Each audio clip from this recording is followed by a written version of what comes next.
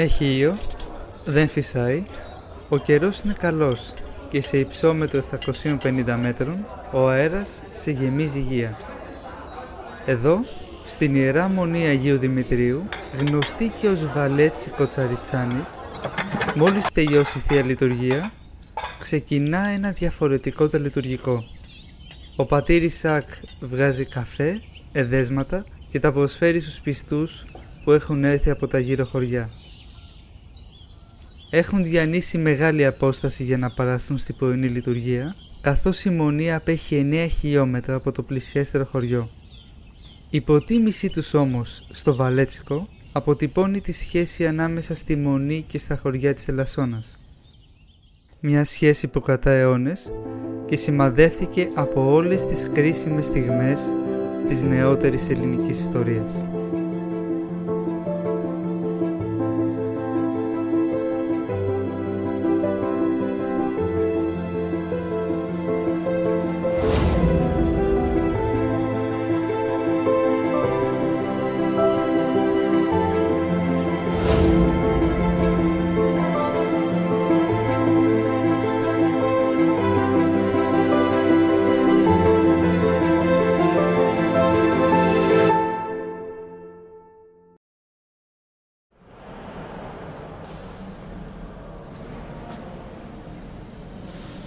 Η ιστορία της Μονής ξεκινά στα τέλη του 14ου αιώνα, ενώ τα περιστατικά γύρω από την ίδρυσή της έδωσαν το προσωνύμιο Valetsiko.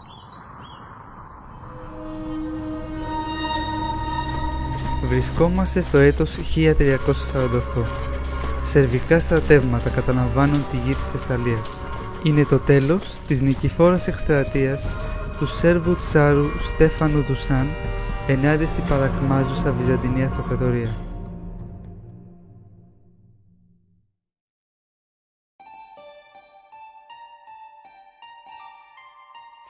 Το μοναστήρι χρωστά την ανέγερσή του στον Σέρβο άρχοντα Σιμεών Ούρεση Παλαιολόγο, απόγονο του βασιλικού οίκου των Εμμανιδών. Δίπλα στο όνομα του πατέρα του, ο Σιμεών υιοθέτησε και το επώνυμο Παλαιολόγος για να τονίσει την καταγωγή της μητέρας του, Μαρίας Παλαιολογίνας, από τον Μιχαήλιτα Παλαιολόγο, ιδρυτή της τελευταίας Βυζαντινής δυναστείας. Οθούμενος από την επιρροή της Ελληνίδας συζύγου του, αλλά και της μητέρας του, ο Σιμεών έδειχνε ιδιαίτερη εύνοια στους Έλληνες της αυλής του.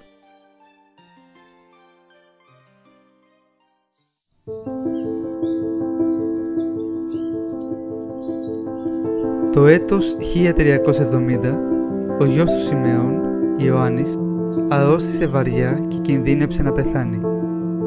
Το παιδί όμως σώθηκε και το θαύμα πιστώθηκε στη θαυματουργή εικόνα του Αγίου Δημητρίου. Σε έκφραση της ευγνωμοσύνης του, ο Σιμεών έχτισε τη μονή που θα στέγαζε τη θαυματουργή εικόνα.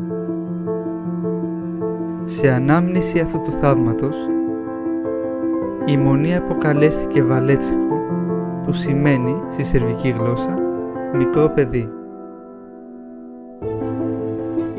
Ο Σιμεών προοίκησε την νεότευκτη μονή με αγροτικά κτήματα και βοσκότοπους, γεγονός που συνέβαλε στη γρήγορη άνθησή της.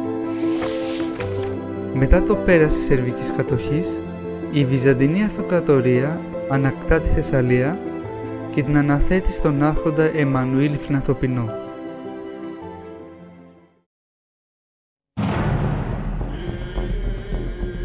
Το 1393 πέφτει στα χέρια των Οθωμανών του Σουλτάνου Βαγιαζίτ Α. Ήταν η αρχή της σκληρής Οθωμανικής κατοχής που κράτησε για 519 χρόνια. Για τους επόμενους αιώνες, η μονή θα προσφέρει ανακούφιση από την τουρκική καταπίεση, παρέχοντας στους κατοίκους τα χωράφια και τους βοσκότοπους που διαθέτει.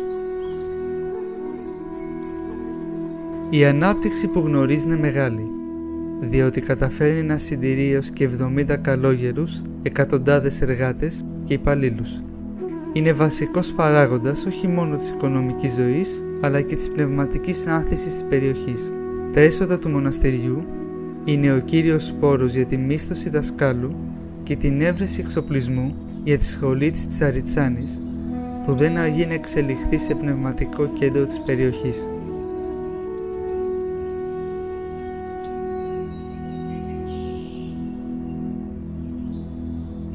Το έτος 1767, ο μέγας δάσκαλος του γένους και εθνομάρτυρας Άγιος Κοσμάς ο Αιτωλός θα περάσει από τη Τσαριτσάνη και θα διανυκτερεύσει στο Βαλέτσικο. Το κελί στο οποίο διέμεινε ο Άγιος διαμορφώθηκε σε παρεκκλήσιο εξομολογητήριο και είναι αφιερωμένο στη μνήμη του.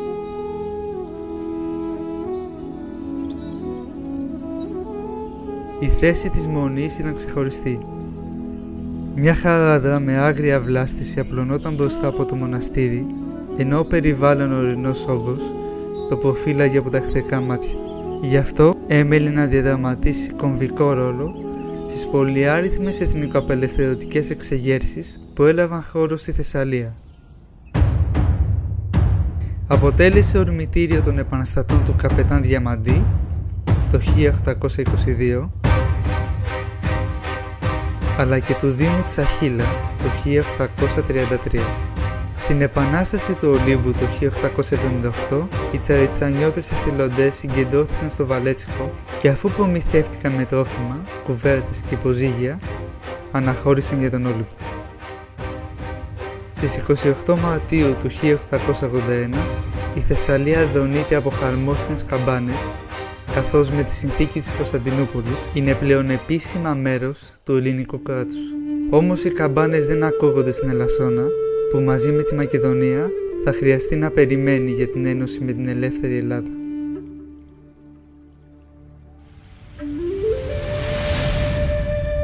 Οι κάτοικοι της δεν παύουν να ανυπομονούν και κατά τη διάρκεια της ατυχούς εκστρατείας του 1897 μετατρέπουν το μοναστήρι του Αγίου Δημητρίου σε κέντρο πληροφοριών του ελληνικού στρατού. Μετά τη τραγική ήττα που ακολούθησε, πολλοί Έλληνες στρατιώτες θα βρουν καταφύγιο στα σπίτια της Τσαριτσάνης που ανοίγουν να τις φιλοξενήσουν. Σε αντίπεινα, οι Τούρκοι θα λαιλατίσουν το μοναστήρι και θα εκδιώξουν τους μοναχούς.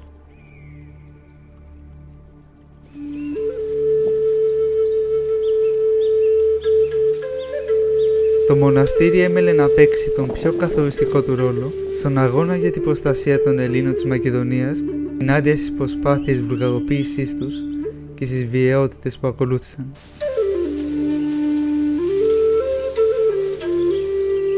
Στη διάρκεια του Μακεδονικού αγώνα, την περίοδο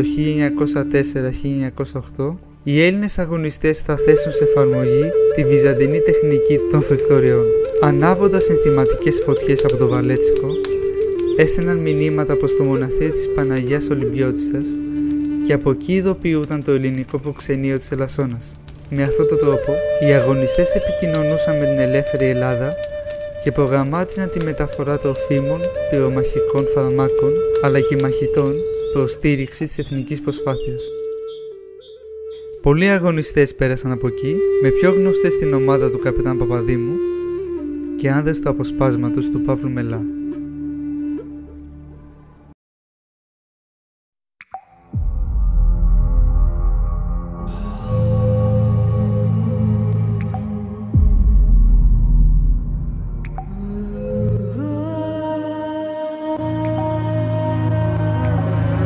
Εκείνη την περίοδο και συγκεκριμένα στις 28 Οκτωβρίου του 1905 θα λάβει χώρα το πιο σημαντικό γεγονός της σύγχρονης ιστορίας του μοναστηριού.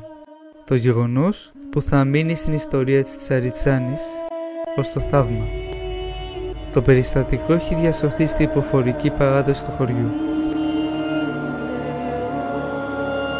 Στα χρόνια της τουρκοκρατίας, οι Τούρκοι είχαν εγκατασταθεί στο μοναστήρι του Αγίου Δημητρίου Βαλέτσικο.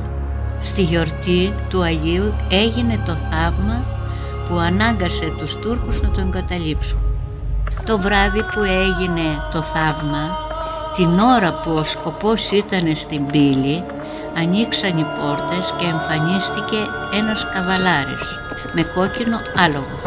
Όταν ο σκοπός σήκωσε το όπλο για να τον πυροβολήσει, ανοίξανε οι πόρτες ξαφνικά και ο σκοπός έμεινε στον τόπο.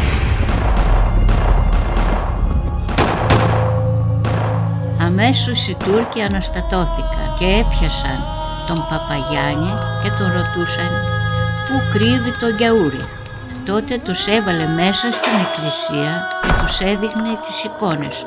Αμέσως οι Τούρκοι μόλις είδανε τον Άγιο Δημήτριο είπανε στον Παπαγιάννη ότι είναι αυτός που είναι στη φωτογραφία και πού τον κρύβεις. Τότε ο Παπαγιάννης είπε στους Τούρκους ότι αυτός είναι ο ιδιοκτήτης του σπιτιού και δεν σας θέλει και πρέπει να φύγετε γιατί θα σας κάνει μεγάλο κακό. Αμέσως οι Τούρκοι εγκατέλειψαν το μοναστήρι του Αγίου Δημητρίου. Όταν ο Παπαγιάννης μπήκε μέσα στην εκκλησία είδε το μεγάλο θαύμα. Είδε στο πάτωμα που ήταν από πέτρα να έχει μια μεγάλη πατημασιά που άφησε το άλογο που σώζεται μέχρι και σήμερα.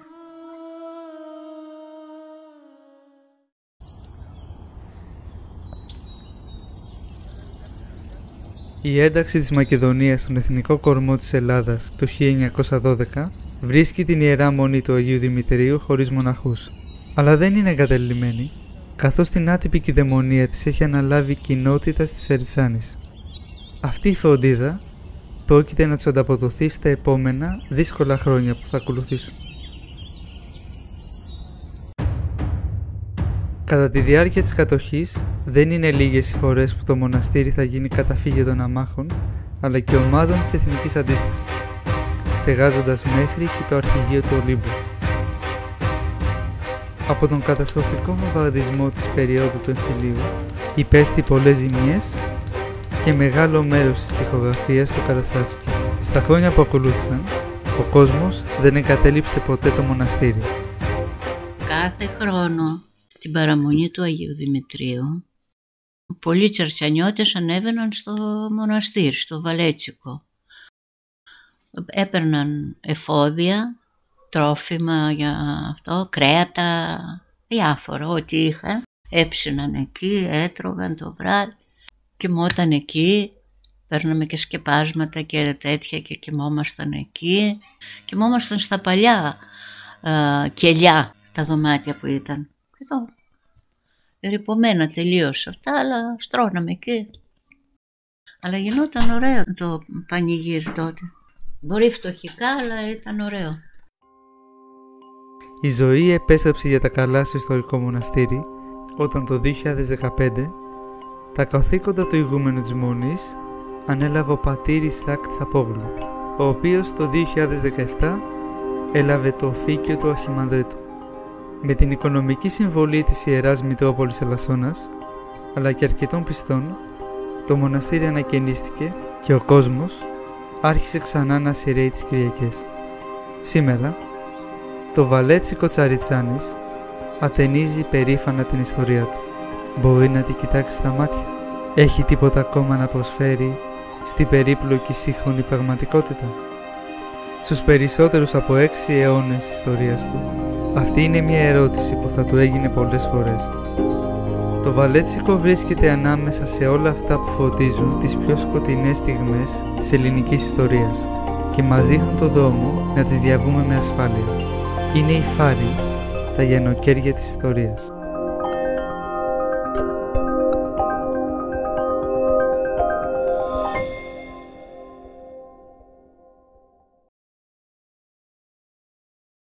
No.